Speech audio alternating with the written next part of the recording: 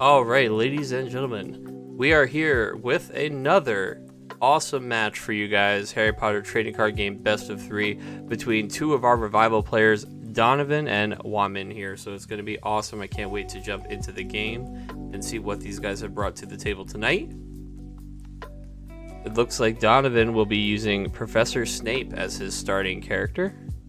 And it looks like Harry Triumphant is going to be the character that we're starting on the bottom here. And that's really cool because Harry Triumphant is not a starting wizard that we see almost ever. And his ability is at the end of each of your turns, if you played an adventure card this turn, you may draw up to 4 cards. So it's really cool. It's a nice little card advantage to refill your hand. And the nice thing is, in this deck, you'll probably be playing those adventures at the full honest cost of 2 actions. And when you do that, you'll still be able to kind of refill. So you'll take a turn off by only playing 1 card from hand and getting 4 more into hand. Really be able to just kind of reload there. And Professor Snape, of course, is a popular starting character, as all of the professors are, because they give you that inherent lesson. So we've already begun the game with 1 potion lesson. And of course, Snape's other ability is that he can heal up to 7 cards from the discard pile back into your deck. Now, Donovan kind of basically with a handful of lessons here, but at least the first 2 turns kind of speak for themselves. And I wouldn't hate to see us develop the Pomfrey early, since this is kind of when we're going to have that time. And of course, when I spoke about playing the adventures for an honest price, I had a feeling that there might be Fred and George in, and we do see that Fred and George are in the deck here on the bottom for Huamin. So we are going to be playing plenty of adventures, replacing our own adventures, and playing them for only 1 cost to take full advantage of Harry Triumphant. So that's pretty neat. I also just like it mostly because it's a strategy we don't see too often when it comes to the adventure decks. Something to note here is that we haven't really seen any of our charms yet. Even though we have a handful of charm spells, we have only drawn Care Magical Creatures lessons. But that's okay because both of these players are going to be taking their slow, sweet time playing lessons for the first turn. If you're Huamin, you probably go into an adventure immediately in the next turn to take advantage of getting your adventure lock in and start getting the Harry Triumphant. Actually, sorry, it's probably Fred and George immediately and then an adventure following suit after that. It looks like we used 1 action to play a lesson and 1 action to draw a card. Very interesting.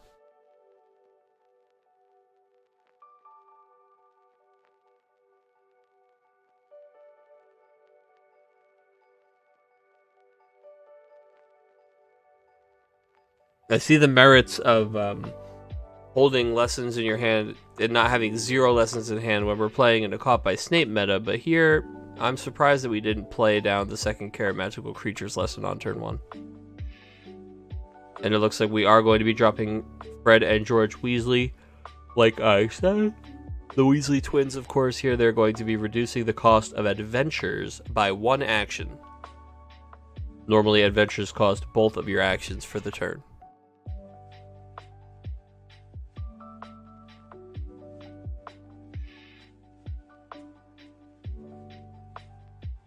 That is going to be 2 actions to play the character, though, so that is our entire turn. Donovan is going to respond with 2 more lessons, bringing our total up to 5. Because Snape is in play. And 5 is that kind of a magic number where you can start doing some pretty scary stuff.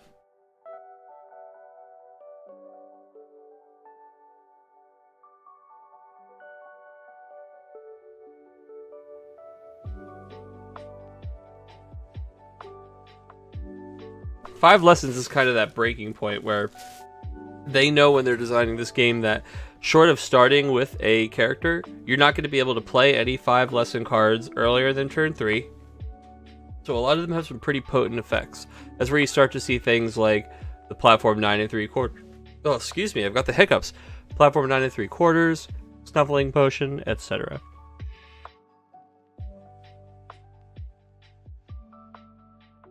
Moonseed is going to be 8, Gold Cauldron is 9, but Foul Brew is playable. Foul Brew, you can tell this is a base set card because for 5 energy, you're only dealing 2 damage.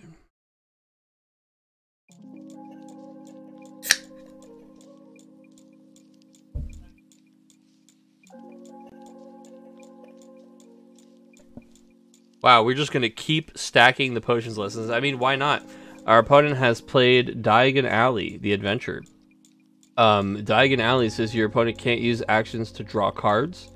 And to solve, your opponent has to skip a total of 7 actions. So the real big thing here with Diagon Alley is that you are trying to get your opponent to just exhaust their resources and not be able to refill them.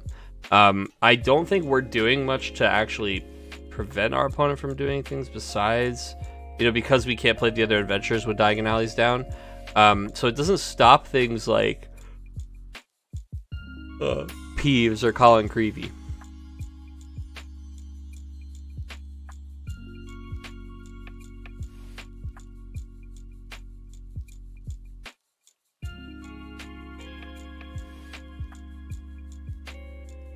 And we do get up to 8, so Moonseed Poison is going to be coming down. Moonseed Poison is one of the kind of the item payoffs for just going pure potions here. When you play the card, you deal 3 damage to your opponent, and then you may use another action to do 6 damage to your opponent.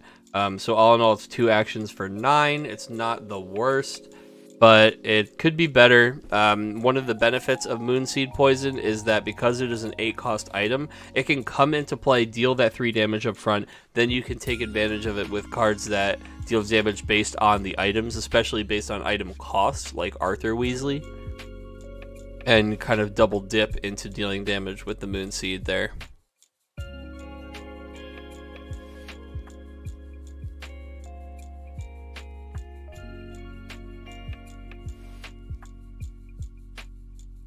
Goodness, once you get to 9, do you really need to accelerate another 3 to go up to 12? What can you even play up there, man? Like, once you get up to 9, just start doing Venomous Tentacular Juices, right? This Gold Cauldron scares me because it means that there's an even bigger payoff card here. Nearly Headless Nick in all of his beautiful colored glory. Straight from the poster.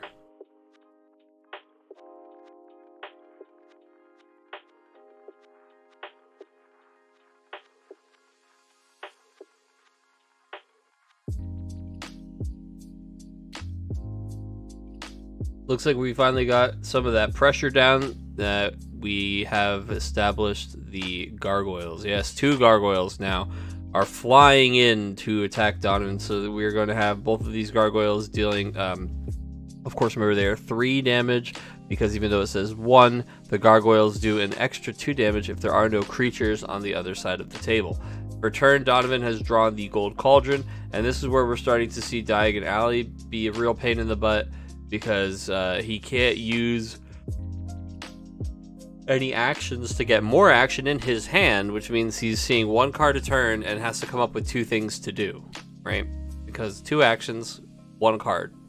It looks like we are going to use one of our actions on the Foul Brew, and we are going to kill one of the gargoyles.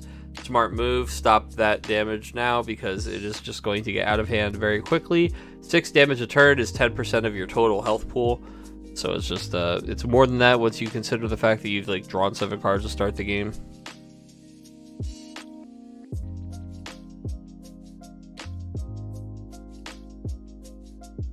And again, the gargoyle, Sandstone Gargoyle 3-drop, Marble Gargoyle the 5-drop. These 2 gargoyles probably the strongest creatures, because they're low to the ground, they have a really high ceiling, and at the end of the day, even if your opponent is playing creatures, they just have a decent amount of health. They're not really going to get removed too easily, especially the Marble Gargoyle.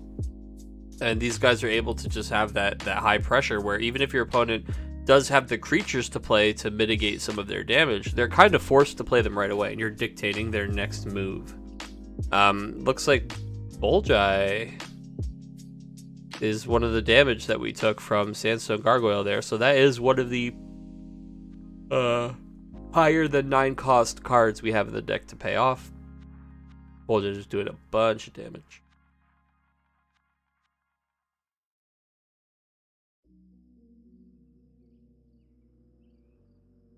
And you're starting to see the idea behind this deck immediately present on the field here, as the combination of Diagon Alley and Harry Triumphant Harry gave us that immediate card draw refund. Diagon Alley is giving us that slow overtime card advantage just by denying our opponent the ability to generate more card advantage. It looks like when we pass turn, we did draw. It is a Noxious Poison. Noxious Poison is going to discard one of the lessons to deal 5 damage to an opponent or a creature. We could use this to kill the other gargoyle. Actually, I like using this to kill the other gargoyle more than I like going for the face, because we have to solve a lot more than a face race, right? We have to basically build something and then deploy it. So I think we need to buy ourselves time right now to find those cards. So I think we get rid of the monster, but it looks like we chose the face. So yeah, we are just going to hit 5 to the face, still taking that 3 every turn from the gargoyle. It's going to add up quick. We feel like we've got a lot of cards in deck right now at 39, but I'm telling you, gonna add up. Diagon Alley is certainly putting in work in this matchup.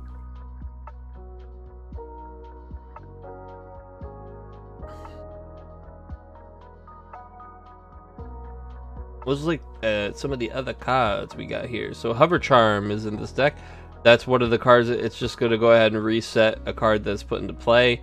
Almost time walking the opponent there. Purple Firecrackers is going to let them choose 3 cards in their hand and discard them. So this is just probably the most popular hand disruption spell. End of your feast lets you go get more adventures out of your discard pile. 4 adventures, in fact, from your discard pile to your hand. And Haggard Needs Help is an incredible adventure to be looping. Looks like we're going to get Haggard and 3 Letters from No One's. So Letters from No One says they can only use actions to draw cards. It's the exact opposite of Diagon Alley. And you want to do that to them once they have a bunch of cards in their hand. It's kind of like the reverse punish. I mean, a lot of this looks a lot like the Fred and George deck. We've just kind of tweaked it with more heavy on the charms and a little more hairy triumphants. I do like this deck from Huamin. I think that this is a really cool new angle on some of these adventure cards and some of these concepts.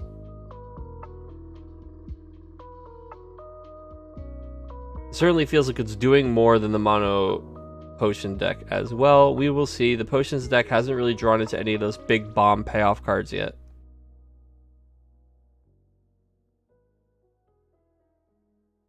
Although we can't afford the 9 or 10 cost cards now. But with one of those potions, we could.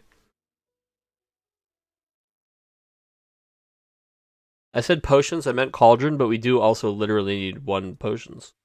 But what we would have to do, yeah, it was going to be the, it would have to be potion, gold cauldron would be our 2 actions. Now, it looks like on his turn, Donovan replaced the adventure with Letters from No One, saying that you can now only use actions to draw cards. And the reward, of course, is that the opponent discards 5 cards from their hand. The idea being that you've been controlling their hand size so that their entire turn is using the actions to draw cards and then try to solve Letters from No One. Again, solving these adventures, solving Letters from No One immediately is pretty important. Instead, see, we used the turn of making him discard all those cards. Use actions to draw cards, and now we're going to play Escaping the Dursleys, which is they can't play any cards except lessons, and the solve is they discard their hand. Now, I do like Escaping the Dursleys in a lot of situations. I don't know how much I like it here, and this is only because of something that players, again, as the average level of our players kind of increases over time and over practice and over games, I do believe that Peeves will be in more lists. Peeves should be in every single list of at least a 1 of. You snap solve Escaping the Dursleys here, you go get a Peeves, you put it into play and you use it. You would disrupt your opponent's hand, you would fill your hand back up, and again, you would disrupt your opponent being able to play a Peeves. Not that we know if this list is running one, but again, I can't say this enough. Every list should run Peeves. At the very least, you should have an Escaping the Dursleys out. There should be a plan. We'll see what Donovan's plan is right now, because it looks like we are solving Escaping the Dursleys. And where will be escaping to? Where?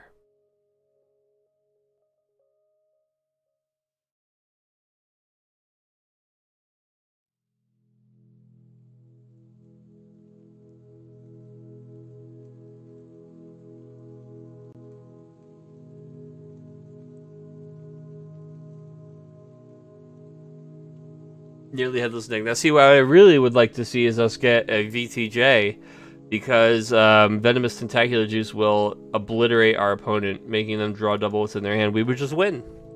We've got a whole bunch of potion lessons on the table, too. 9, in fact. So, yeah, if we played Venomous Tentacular Juice in our deck, that's game. I wonder if it's just not in the list. Potions Class Disaster is clearly our build towards card here. Potions Class Disaster is if your opponent chooses 5 of their cards and discards them. The cards can come from either the hand or in play. That's it. That's the entire effect of this card. We did a card of the day on this card where we talk a little bit about how this is a very underwhelming top end. Your opponent will simply just discard 5 cards from their hand more often than not. In most semi-competitive and competitive games of Harry Potter, your opponent will have ways to increase the number of cards in their hand or have just a significant amount of card advantage. So I think that Potions Class Disaster, without controlling your opponent in another way, isn't nearly as effective as we'd like it to be. And in any of those times where you try to control your opponent in another way, that's going to have a significant deck building cost, and it makes it harder and harder to play Potions Class Disaster, to build up to 12 Potions lessons without something crazy happening, especially considering a lot of the good Potions payoff cards require you to sacrifice those lessons. And again, I mean, it's like beating a dead horse, but it's why VTJ is so good. VTJ is a kill spell at 9 that deals more damage than most of the cards in Potion could ever dream of, and doesn't require you to discard any of the lessons in play. In fact, a balancing act I would really like to have seen done on VTJ was to make it cost lessons from play. I think that would have been a huge deal. It looks like we are just using Nearly Headless Nick. Oh no, sorry, Nearly Headless Nick is in our hand. We're using Snape and we're healing. We're healing 7 cards. It looks like we only healed 3 of them. There's definitely cards in the discard pile that, you know, we could stand to see back in the deck. Your deck is literally your hit points. I would have put the full 7 cards back into the deck. It's one or the other, right? It's either put all 7 cards in the deck or don't use Snape yet.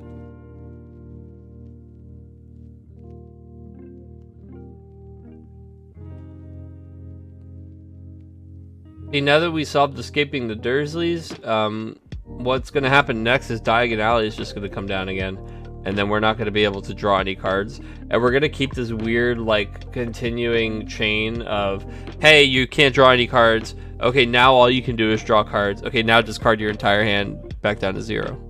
Peeves or Colin Creevy would really, really help us get out of this situation. But as it stands, I just don't know that there's enough Donovan can do in those tiny, tiny little breathing rooms that he gets in between these adventures. Especially now with what we see in hand. Yeah, so we used our last action to just draw another card from the deck there. I think that's pretty telling. When we see Harry down here is going to just play, there it is, Letters from No One. Okay, how are you going to solve this? You can only use actions to draw cards. You have to discard 5 cards to solve it. Your next turn is literally going to be top deck, then draw 2 cards with actions, and then solve the adventure before your turn's over, I think. Actually, no, I would leave the adventure in play, and I would solve the adventure before my my next main.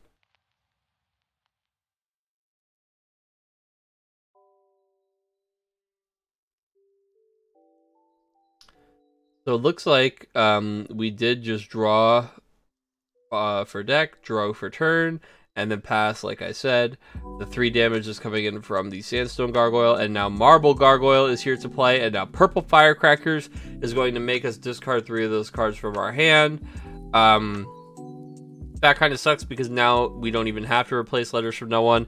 It just walks Donovan's entire last turn back. Basically gave Huamin an entire free turn to play this Marble Gargoyle. Totally scot-free. So yeah, we're going to Purple Firecrackers, get rid of those 3 cards. Now, on your next turn, you're going to be doing the same thing. You're going to draw, you're going to use actions to draw 2 more cards, because that's the only thing you can use your actions for. and you're going to be preparing to solve Letters from No One again. You might be enticed to solve it at the end of your turn because of what just happened to you, but I don't think that's the right play either.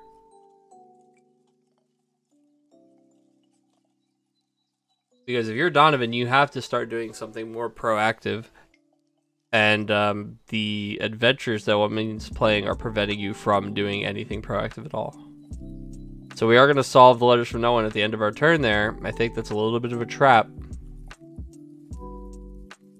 Because now we're just going to play another Letters from No One down, right?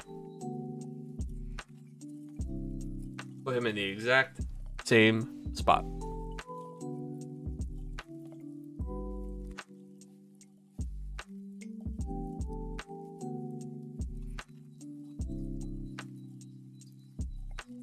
But we shall see.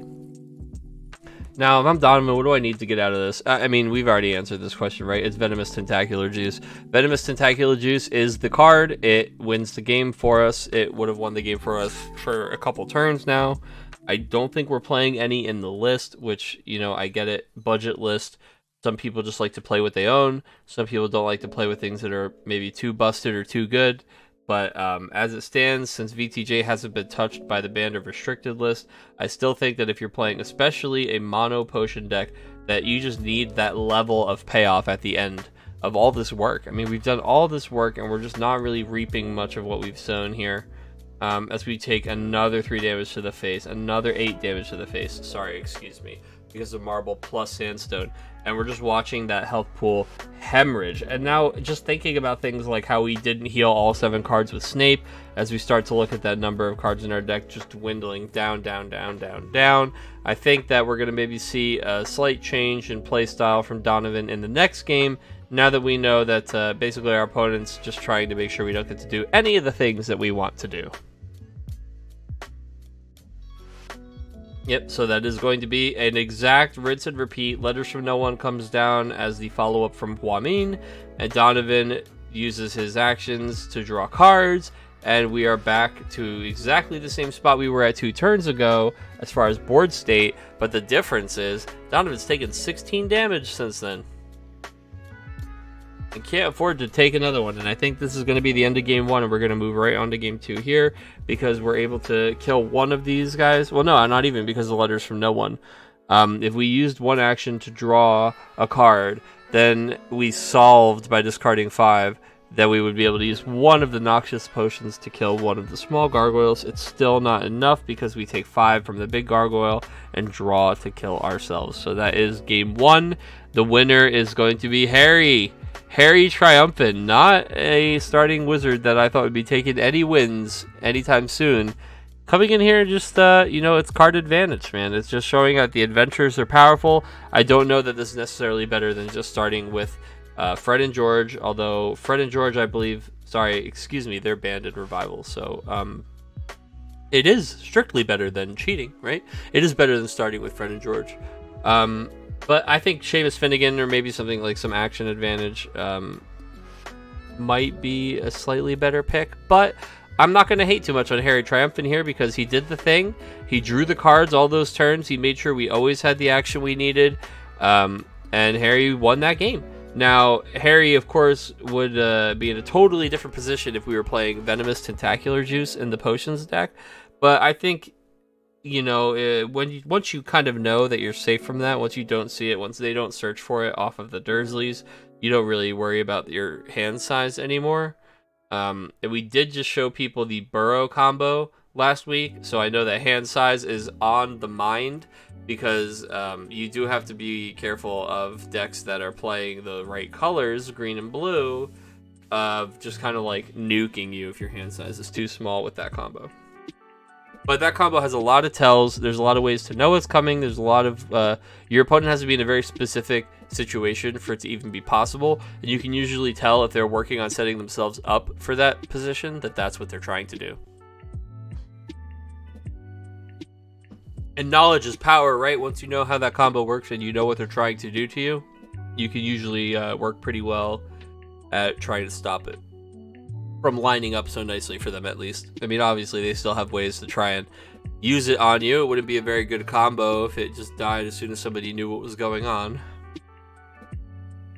Alright, so we are going to game 2 here. Of course, we are going to get to decide whether or not Donovan wants to go first, because we did drop game 1. Donovan ramped up the lessons just like they wanted to do, but just didn't have the payoffs at the end. I mean, we saw 1 Moonseed Poison.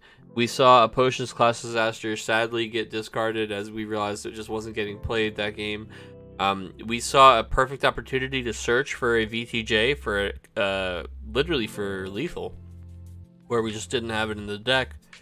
You know, some of those things, kind of hindsight 2020 moments, and again, like we were saying before, maybe just that we're playing with cards we own or cards that are accessible to us, and we're not trying to use the VTJs.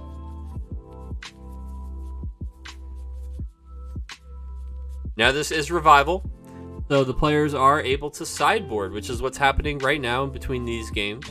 So Donovan is able to add some adventure hate, or maybe some things like peeves, or ways to just draw those cards to get around escaping the Dursleys. Hopefully some VTJs, add in just a couple more, you know, pop power cards. And Huamin, I imagine, is just going to be, oh, okay, maybe a little item hate here, maybe tweaking some of the adventure counts, but nothing crazy. We're not too worried about anything that we saw last game. So let's see what these players can do in game 2. And appreciate that always when they reveal the hand to me. Makes it a lot easier for us to speculate.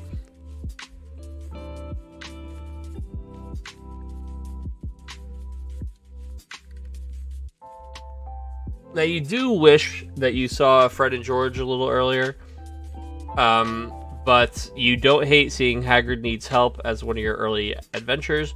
Oftentimes, your opponent is forced to just solve Hagrid Needs Help right away, so their turn will end up being like, play 1 lesson, solve Hagrid Needs Help. And now you're playing the game as if you went second, except you've dealt your opponent probably 13 more damage. Or sorry, 11 more damage. So, Hagrid Needs Help pretty good at accelerating the game much faster usually than the opponent even realizes it's happening. So here it is. Hagrid Needs Help is coming down into play here. Hagrid demands help.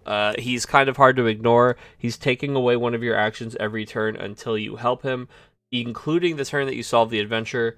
So Donovan will be solving this adventure. I mean, we have to solve Hagrid immediately. Living with Hagrid is just going to be a almost insurmountable amount of action disadvantage, us only getting that 1 action a turn, and we know that our opponent is just going to replace the adventure whenever, you know, it suits them. So just sitting there and living under that and never really getting to solve it is a little tough. Oh man, those revival cards sure just pop out, don't they? And speaking of, this might be the first revival card that we've seen tonight. So Polyjuice Potion is here. Man, these cards just look good. Polyjuice Potion is a new revival card that to play this card, you discard one of your potion lessons and you choose a witch or wizard, and the starting character gains all abilities of that card until the end of the turn. So it's pretty neat. It's a pretty cool design space. Polyjuice Potion, right? Obviously, the flavor win is there. Barely even need to explain that one. I'm trying to think of the powerful targets for Polyjuice in this, and I'm actually coming up short, right? I think Polyjuice Potion could be used in a lot of really effective ways, but against what Huamin presented last game, we're basically only looking at polyjuicing the starting character or polyjuicing the Fred and George, and I don't think we play any adventures, so both of those characters aren't really going to be worth polying for us. Again, I didn't see this last game. We only saw like 40 something cards from the deck. So it could be that this was in the deck and we just didn't see it. I sure hope we didn't side this in. If anything, I would have sided this out. But maybe we're not messing with sideboards. That's also something that not everybody is prepared to do. And it looks like escaping the Dursleys is going to be adventure number 2. Drawing another 4 cards. Not worried at all. We didn't see Grip Hook. We didn't see VTJ. Let's just fill up our hand. Fill up our hand. We're never going to get punished. Or at least we don't think we're going to get punished from what we've seen. Oh, excuse me, these hiccups today from what we've seen so far. Mind you, this is highly punishable. Just not by what our opponent is playing. Something like an escaping the Dursleys into filling our hand with all these cards is really sus, because the proper and best answer to escaping the Dursleys, which again, remember, every deck should have this answer, so it should be pretty scary to play Dursley's blind into somebody, is Peeves. And if we did grab that Peeves now and use it, all the Harry Triumphant has done is essentially damaged us 8 extra, right? So I do think that's a little bit scary. I don't know that playing Escaping the Dursleys is like a snap play there, because again, your opponent just sideboarded, and I would give my opponent the benefit of the doubt and assume that they sideboarded a bunch of Peeves into their deck once they saw the Escaping the Dursleys. But nope, we're just going to slam it down, and we are rewarded for our faith in Escaping the Dursleys, as our opponent just does not have the Peeves in the deck. They decided to discard and to go get Beetle Eyes. Beetle Eyes is a good pick, because Beetle Eyes is going to give you some more action, more than just like a card's worth of action, because when you play Beetle Eyes, you will deal 4 damage to your opponent, but then of course you can use an action to discard it from play to search your deck and get a Bullseye potion. So it's cool because it's kind of doing something on the way in, and it will pop itself to let you go get another card that you can play. Especially when you have an empty hand. That seems like a pretty good deal to me.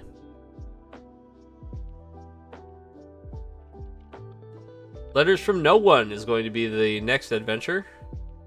And we're starting to see, you know, basically, Huamin doesn't have to do anything. Huamin just has to play this lock game and eventually get some some creatures down, sorry, excuse me, to just deal the damage to break the parity.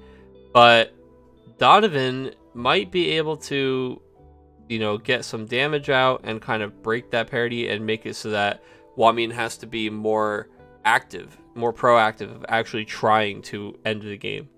But I think his Letters from No One is probably going to stop us up for a while, especially because we're down to 0 cards in hand.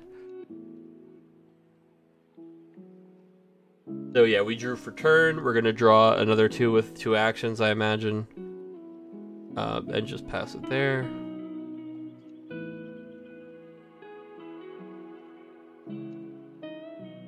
And again, we're just going to keep filling our hand. There's no reason not to. No punish is coming. We are confident no punish is coming. But do remember, guys, that there are punishments. Things like Peeves, things like Grip Hook, Venomous Tentacular Juice. These cards see a lot of play, and just filling your hand with cards for, you know, just because can get you hurt in a lot of those situations. There are cards that could easily, all 3 of these cards could be in this deck too, without stretching at all. They're just not.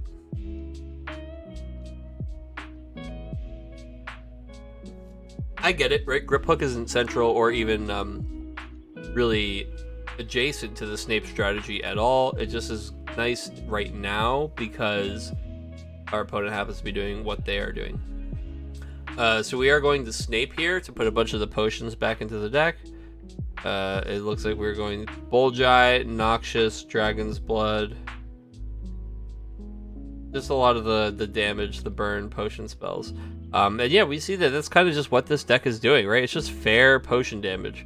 So we're doing things just like Bullseye, Noxious Poison, Dragon's Blood is just, you know, an 11 damage for 2 discards. We're going the straight damage route. Moonseed Poison, Beetle Eyes. And I think, you know, we're just going this big damage energy. I think it's just hard to justify ignoring the Venomous Tentacular Juice. But we won't keep beating that dead horse.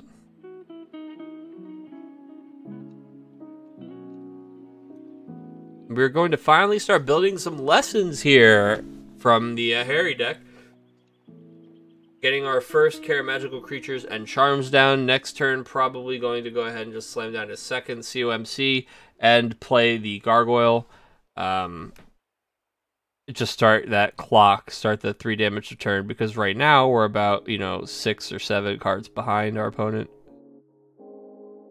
I imagine he's going to be drawing with an action is why I say that number.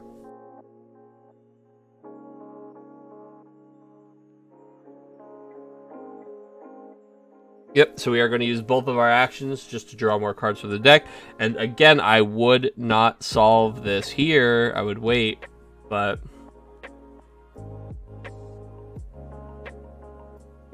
we're probably going to opt to solve it before the end of our turn.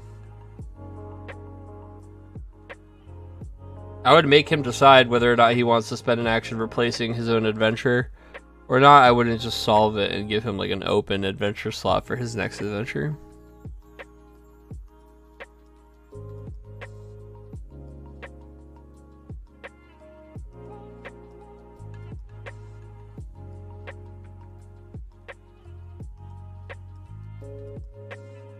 It's a tough one to decide. Yeah, and it looks like we are going to solve before we pass the turn. Not my favorite timing on that, but okay. Holding on to dear life. Holding on to Nearly Headless Nick here, which is interesting. Nearly Headless Nick is a character that doesn't see really much play at all. He has a once per game ability where you can search your deck and you can take 2 item cards, show them to your opponent, and put them in your hand. I can see the merit because almost all of our damage comes from these potions and poisons. These item cards are, you know, some of them are spells, but there's a lot of items. I just don't think it was worth it's worth the time, because that's 2 actions to play Nearly Headless like Nick, and then another action just to find 2 of the cards you want. I'd rather just be drawing cards, drawing more cards and just seeing the cards I want more frequently as a result of that, because that helps you with all of the parts of your strategy. Nearly Headless Nick just feels pretty slow. I mean, not that there isn't merit there, I just think that we don't have that kind of time.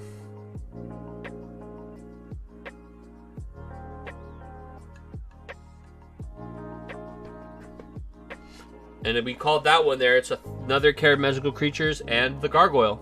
Exactly as we predicted.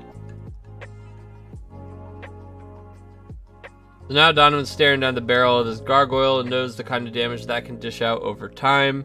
Is kind of thanking his lucky stars that he's not looking at both gargoyles right now, but it is only a matter of time. Although if I was a gambling man, I would say that the next 2 plays from Huamin are going to be Fred and George, and then an adventure the turn after that. It's probably going to be Fred and George, followed by Adventure Lesson, followed by Lesson Gargoyle, if I had to guess.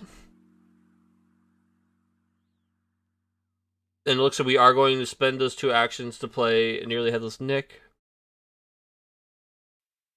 Oh, sorry, he's not an action to use him. He's just a once per game. So it is 2 actions to search for 2 items that you want. Put them in your hand. Again, I don't know that it's 100% worth.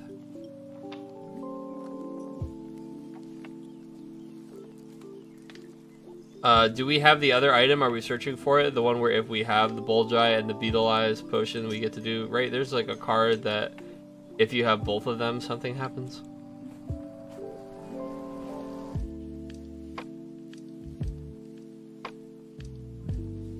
I know Beetle Eyes searches for Bulge Eye. I just feel like there was something else, but maybe not. So we're going to play the Nearly Headless Nick, and we're going to go get a Beetle Eyes. Yeah, we can't even play the other guy. So we're going to get a Beetle Eyes and Beetle Eyes and Beetle Eyes and...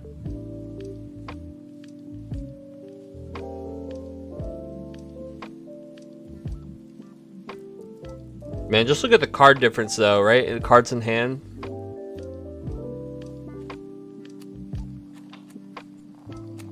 $17 cards in Huamin's hand. And again, not that we're in a position to be able to cast one, but oh boy, we are absolutely in VTJ death range here. We are well beyond VTJ death range, actually.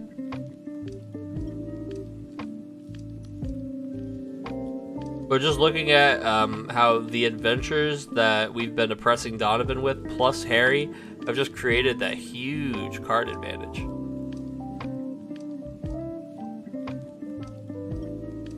we're about neutral on actions, all things considered, when you think about the fact that the other the other cards were harder to interact with.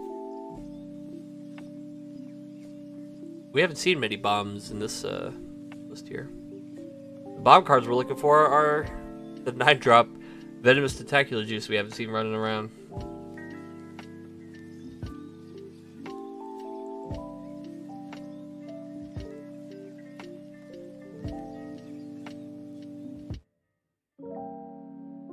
Oh, we got 5. So, I was wrong. If I was a betting man, I would owe somebody some money. We did not go Fred and George. We did not go Adventure. We're just getting right to the creatures. We want to get to the good stuff. We put down 2 more lessons and said, go ahead, your turn. So now we're back to Donovan. We got those. We got the items that we wanted. Self-Stirring Cauldron is the best cauldron. And Eel Eyes here. Eel Eyes is the... Oh, this is maybe the one I was thinking of. When you play this card, look at your opponent's hand. You may use an action to discard this card and Beetle Eyes from play to search your deck, and you can take Bullseye and put it into play. Yeah, so Eel Eyes and Beetle Eyes are cool because you get to put Bullseye Potion into play without having to pay for it, and Bullseye is expensive, so you do not want to pay for it. So I do like that we finally got Eel Eyes, and we have Beetle Eyes out. So now we can play this and look at our opponent's hand. Then we can use an action and get rid of this and Beetle Eyes, and that will put the Bullseye into play. And the Bullseye, of course, will deal damage when it comes into play, and then also on the way out the door.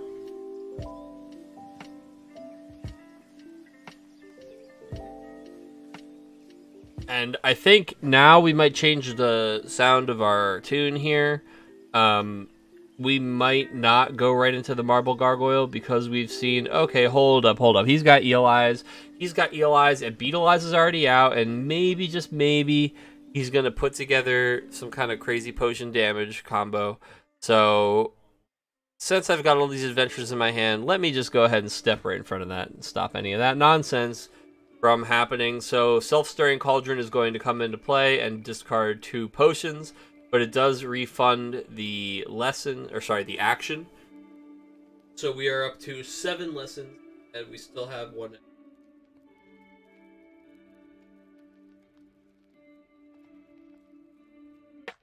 Oh, actually, sorry, we still have both of our actions. I don't believe we used one yet. I think we only played the Self-Stirring Cauldron.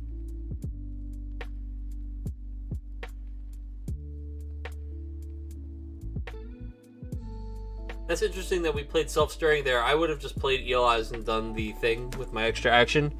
I don't think ramping up to 7 lessons is doing anything extra for us. In fact, we're just playing a 3-cost card and discarding another one of our lessons anyway, putting ourselves in a position where we would be in some deep shit if our opponent did literally anything about our Self-Stirring Cauldron. And considering we're playing a mostly items deck and we let our opponent sideboard, it's pretty wild to just think that our opponent with like a 15-card hand isn't going to do anything about our Self-Stirring Cauldron and just walk us all the way back into the Stone Age when it comes to our lessons.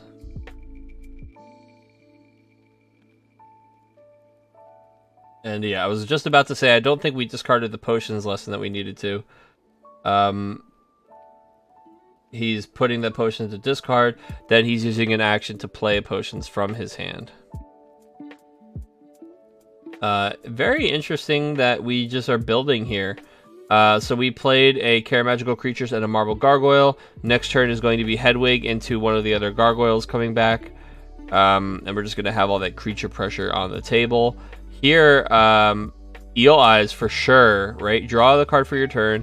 I would jam Eel Eyes down. I would pop Eel Eyes and Beetle Eyes. And I would go ahead and put that into play.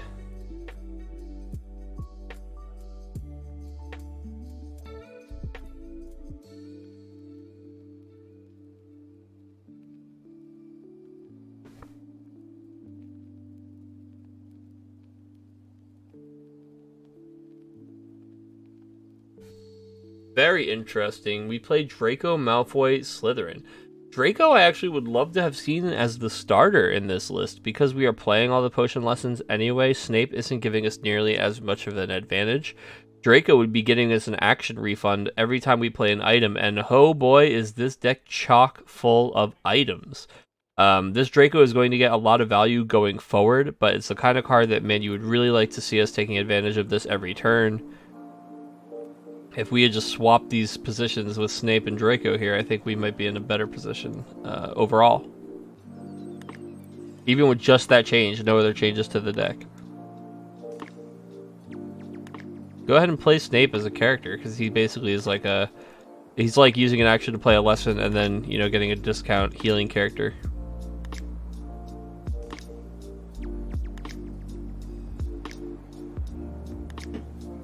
Now we're deciding whether or not we want to go Gargoyle Hedwig or just play some kind of lock type effect. We're going to skip right over the Fred and George turn and go right to the Diagon Alley, which says our opponent is right back to only... we can't use actions to draw cards. Now, I don't... So we saw our opponent search for the Beetle Eyes. I think our opponent just has a lot of action in a world where they can't draw cards still. And I don't know if it's if that's enough. So I think we skip, don't do this Cauldron, just play the Eel Eyes here. Play the Eel Eyes, get the action back, then use one action to discard both of those, and go get the Bulge Eye, put it into play. Then you can use the second action, you know, since you get one of your actions back from Draco, to crack the Bulge Eye. And what's the damage on that again? Let's just double check here. Oh no, are all the Bulge Eyes in the discard pile? Oh, it's 13 damage. Not bad at all. More than half of our opponent's deck. I think we should definitely be doing that kind of scary stuff. So purple firecracker, now it's too late. Now our opponent has played 2 purple firecrackers, discarding our whole hand. I'm wondering why we were waiting, what we were waiting for with the Eel Eyes. Why we bothered to spend that whole turn on Self-Stirring Cauldron and then just playing a Noxious Potion. I would have liked to have seen the either the Draco come down that turn. Actually, I don't know if we had Draco yet. I feel like we might have. But I would have really liked to have seen the Beetle Eyes and the Bulge Eyes. Or sorry, not Beetle. Whatever, the other eye one. The 1-cost eyes. Would have liked to have seen that instead. Foul Brew is going to kill... oh no, we're just going to do 2 damage to the Gargoyle and not even kill it. Oh boy, that feels bad.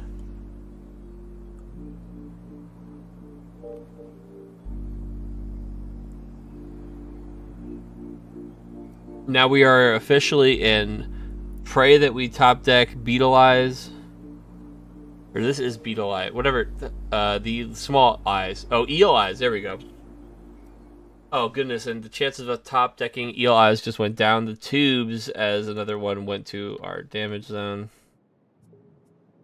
1, 2, 3 of them in the damage zone here. Oh, maybe still one left in the deck, though. Right? Hold on. Nope. Sorry, all 4 of those are in here. All 4 Bulge Eyes are in here as well. Actually, maybe that's why we did not do the potion thing. We didn't want to bail because all the Bulge Eyes were in there. But again, that's why snaping for anything short of 7 is a little bit rough. We're going to just put all the action back into the deck. I think we're just going to be running out of gas, and that is very much what the adventure decks are designed to do. You kind of just, it's like letting your opponent just tire themselves out in boxing, right? Like, you're not even throwing any punches. You're kind of throwing like a fake every once in a while, like the Marble Gargoyles out there, kind of like, hey, it might, you know, be a punch. But for the most part, you just kind of let your opponent tire themselves out, draw through their deck, attempting to do something and not really do enough of anything to you there. So that is going to be the win in 2 for Huamin here with a Harry Triumphant deck. Again, Harry Triumphant, I can't talk too much smack on this guy. Not my favorite character, but here we are seeing the just the card advantage coming off of that, working very, very, very well for him here. And because we can't start with Fred and George, it's kind of just supplementing the Fred and George. And we see that we are running 4 of them, of course, here in the list. Looks like, yeah, I mean, I know that I already called it, but here, the turn here is going to be, we're playing Pomfrey and we're healing. Oh, actually, maybe I called it a little early. So we're gonna Pomfrey in 4 Bulleyes and 4 Eel Eyes. And if honestly, I would put in 4 Beetle Eyes too. I'd just put all the eyes in there. I would get all that stuff in there and just try and pop off 2 of these Bulleye potions. Because let's see, if you play Eel Eyes for an action, search, you know, another action cracks both of those and gets the other guy. Then the 3rd action pops out for 13. Yeah, you still need like another. Can Beetle Eyes 4 damage when it comes in? It's close. It's close because you figure your opponent's drawing cards too. You just have to get there faster than he gets there, and healing all these cards might help with that because the gargoyle is well, no, the gargoyle is dealing 5. That's a lot. It's closer than I thought at first, but I don't think this Pomfrey is enough. I think it's too little, too late. But top decking the Pomfrey is pretty much a god move here, huh?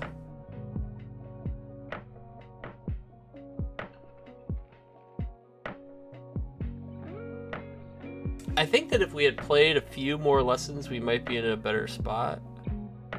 Oh, actually, I don't know. We have Dragon's Blood. We could only do one of these Dragon's Bloods. Donovan might be able to find enough damage. This is one of the reasons it's actually really rough that we didn't play Fred and George, because Huamin could just lock this game down by replacing his adventure, but he can't, because you can only replace your own adventure when Fred and George is out. It's one of their abilities.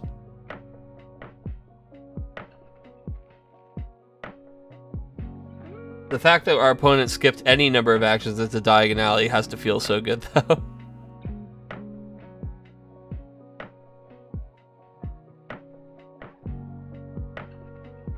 Alright, so Pomfrey puts 12 pure gas cards back into the deck. And we're gonna be drawing 1 card, and we're really hoping it's Eel Eyes. This is a weird place to be. Oh man, oh no way. And then Donovan took 5 damage, and it's 1 Bulleye, 3 Eel Eyes, and a Potions. Oh no, dude. 3 of the Eel Eyes that he just put back into the deck, going right back into the discard pile. He's really gonna need to draw the 4th one off the top here. But man, the chances are low. Let's see if we get it. We passed the turn, and yeah, I mean, this is the old nail in the coffin, right? Just land out a Hedwig and the other gargoyle. Let's see what Donovan gets for turn. And oh, it's just a potion lesson. And folks, that's all she wrote. That's going to be Harry Triumphant winning it in 2 here. Again, shout outs to this deck. This is a really cool concept of using that card advantage from Harry Triumphant, coupled with the fact that Fred and George can't be a starting character, so you're leaning on their strength as an additional character and just attacking the adventure's advantage from 2 different angles.